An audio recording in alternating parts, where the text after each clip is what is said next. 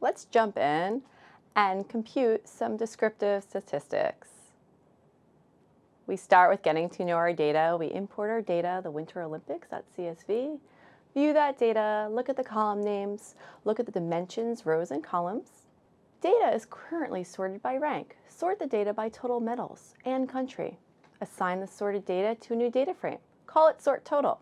Use the describe function to look at the data.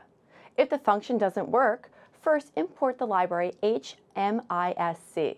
Look at some statistics. What is the median number of gold, silver, bronze, and total medals? For gold medals, look at the summary stats, including IQR, min, max, mean, the variance, and standard deviation. Use the summary and describe functions. Maybe you'll have to install the psych library if you haven't already. Redo some of the statistics above, this time grouped by region. Which region won the highest mean total medals?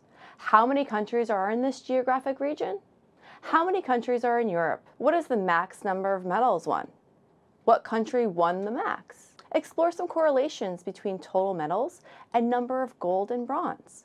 What's the correlation between rank and total medals? Is this expected or surprising?